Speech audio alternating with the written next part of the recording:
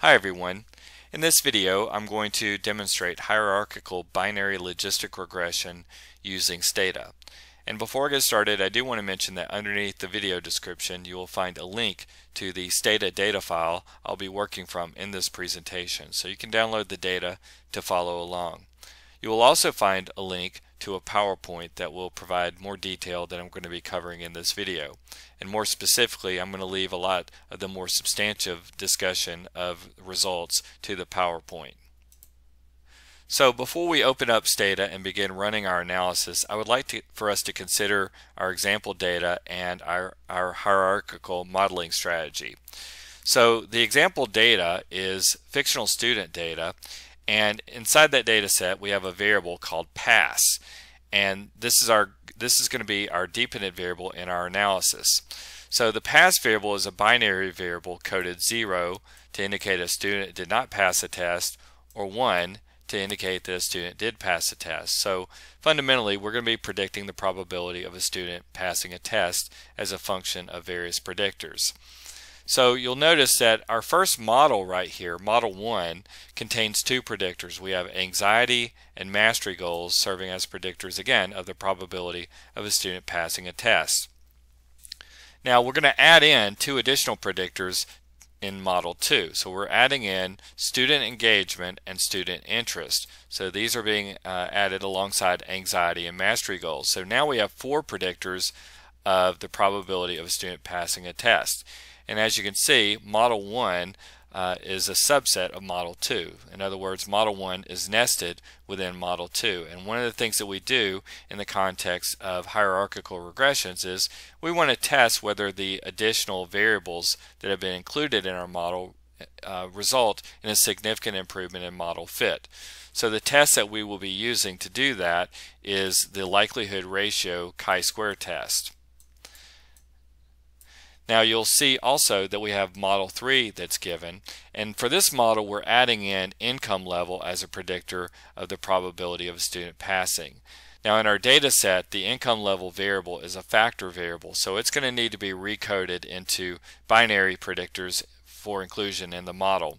So income level is coded 1 for low income, 2 for medium income, and 3 for high income. So because we have three categories, we're going to recode that variable into two binary variables, and I'm going to call them INC2 and INC3 right here. And as we talked about before in terms of addressing the issue of the increase in model fit as a result of adding in predictors, we're going to test using the likelihood ratio chi-square whether the addition of the income level variables result in a significant improvement in fit from model 2 to model 3. So briefly, we've now opened up Stata, and you can see that we have in our variable list, we've got anxiety, mastery goals, interest, engagement.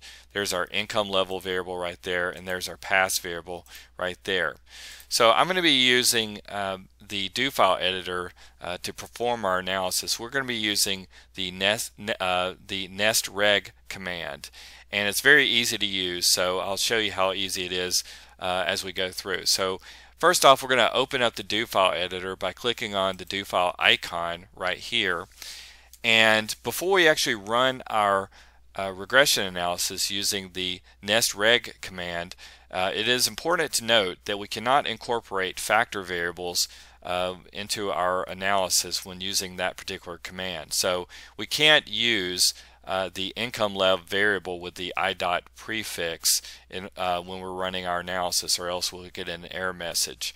So what we're going to need to do before we run our analysis is to convert this income level variable, this factor variable, into our two binary predictors for inclusion in our model. So to do that, I'm going to start off by typing in tabulate, and then the name of our variable, which is income, and then LEV with the capital L. We'll type comma, and then we're going to use a generate option, and this is going to be used to generate those new variables. Inside a parenthesis, I'm going to use include a root name, so I'll just call it INC. So it's just an arbitrary name, and in parenthesis right there. So when I highlight all of this and click on execute selection, you'll see that I get some information regarding the frequencies and percentages associated with those categories in our output, but in our variable list, now we have three variables that have been added. We have INC1, INC2, and INC3 that are given right there. And basically we are going to be using the INC2 and INC3 variables, and the regression slopes for INC2 and INC3 in our analysis are going to capture the difference between students in the medium income group and the low income group, and between the high income group and the low income group with respect to our outcome variable. So now let's go ahead and use our nestreg command. So I'm going to type in nestreg. I'll follow that with a comma and then LR, that's for likelihood ratio, and then follow that with a colon. Next we're going to use the logit command. So I'm going to type in logit, follow that up with the name of our dependent variable, which is pass, and then we're going to enter blocks of predictors in a series of stages here. So we'll start off with our first block. We'll type in anxiety and mastery, and so that's inside the first set of parentheses. Then we're going to type inside the next set of parentheses, we'll type in interest and engage, and then in the last set of parentheses I'm going to type in the INC2 and INC3 variables in parentheses there. And just to kind of keep our extraneous output to a minimum, I'm going to add in a comma and then type no log. So now we're ready to run our analysis by highlighting all of this and clicking on execute selection. So you can see that the analyses have been run, and we have three separate binary logistic regression models that are given that contain fit related information in the regression slopes and significance tests. And then down here in this last piece of our output, these contain the likelihood ratio test that will allow us to test whether through the addition of predictors from one model to the other, whether we have a significant improvement in fit. So just briefly, let's just kind of review each of our models. You can see up here that there is actually a likelihood ratio test associated with this model. That test is a test of whether our model containing our two predictors represents a significant improvement in fit over a null or intercept only model. So you can see that it says right here, block 1, anxiety and mastery goals have been entered, and we have statistical significance for this test, which indicates that our model does in fact represent a significant improvement in fit over a null or intercept only model. We see that anxiety emerged as a negative and statistically significant predictor, whereas mastery goals emerged as a positive and statistically significant predictor in our model. And kind of loosely speaking, we can say then that with respect to anxiety, students who were scoring higher, or students who scored higher on anxiety had a lower probability of passing the test than students who scored lower on anxiety. Then with respect to mastery goals, we can say that students who scored higher on mastery goals had a greater probability of passing the test than students scoring lower on mastery goals. So then we can scroll down a little bit further and we can go to block 2. So you'll notice it says block 2, interest and engagement, and here we have all four of our predictors for that model that have been entered. So the likelihood ratio test that's given right here is a test of this model in relation to the null or intercept only model. So we have statistical significance indicating that our model containing this full complement of predictors represents a significant improvement in fit over a null model. You'll notice too that anxiety actually is not a significant predictor in that model, and neither is interest, or the student interest variable. We do see that mastery goals, the slope for that variable is positive and we have statistical significance, and then for engagement the slope is positive, and again we have statistical significance. So basically what this is telling us is that students scoring higher on mastery goals had a greater probability of passing the test than students scoring lower. And the same goes for engagement. Students scoring higher on engagement had a greater probability of passing than students scoring lower on engagement. Then we're going to scroll down a little bit further and we have our block 3. So we have INC2 and INC3 that's been added alongside all of the previous predictors. So the likelihood ratio test that's given here, again, is basically used to test whether this model represents a significant improvement in fit relative to a null model. And so based on that, it appears that that is the case. You can see that anxiety is not a significant predictor at the conventional 0.05 level. Neither is student interest. You can see the mastery goals still remains as a positive and significant predictor in the model. And you can see that engagement also remains as a positive and significant predictor. Now, with respect to INC2, the slope is reflecting a difference in predicted logits between students in the medium income category and the low income category, and you can see that we have statistical significance right there. And then for INC3, we also have a positive coefficient right here indicating that students in the high income category had a higher predicted logits than students in the low income category, and we have statistical significance here. And just keep in mind that the coefficients, the values are in the reflecting the predicted change in logits per unit increase on your predictor variable, but we can indirectly think about them in relation to probabilities by looking at the signs and talking about that. So you can see then that with INC2, because that coefficient is positive, that's telling me then that students in the medium income category had a higher probability of passing the test than students in the low income category. And for the INC3 predictor, that's telling me then that students in the high income category had a greater probability of passing than students in the low income category. Then we'll scroll down a little bit further then and go to that last piece of output that I was showing you. And so this first row where it says block 1, the likelihood ratio test and that's given right here, all of this information is actually going to be the same as the likelihood ratio test associated with that particular model.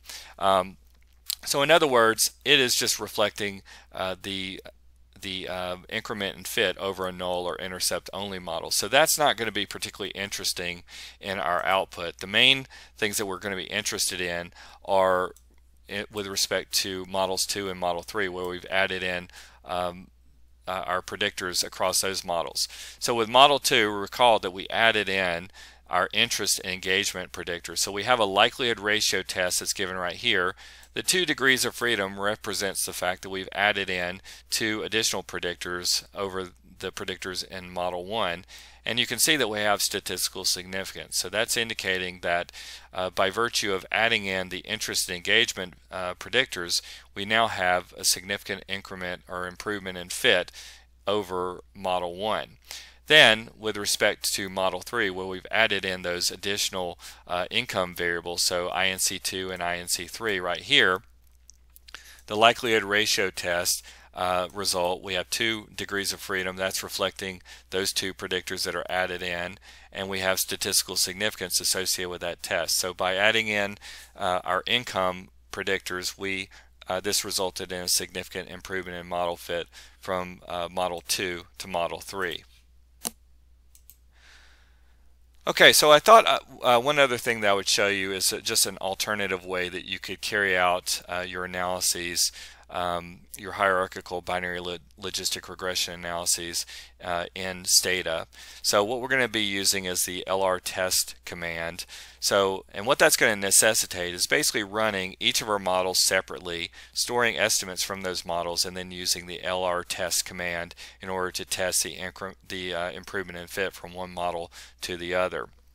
So what I thought I would do is go ahead and use the drop-down menu for part of this and then walk you through some of those steps. So we'll start off by going to Statistics, Binary Outcomes right here, and click on Logistic Regression, Reporting Coefficients. For our dependent variable, I'll select Pass, and then for our independent variables, I'll select Anxiety and Mastery Goals right there. So when we click on OK, we get our results. This is going to be the same results that we had up here with block 1.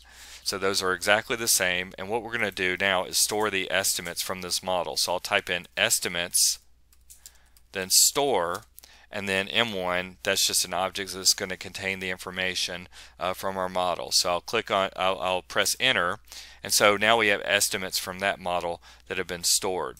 If I go back to statistics, we'll go back to binary outcomes, logistic regression, and we'll add in our next two variables. So we'll type in, I'm just going to go ahead and type it in, interest and engage right here, and we'll click OK, and we'll store the estimates from this model. So now I'll type in estimates, store, and then M2 for model 2 and hit enter.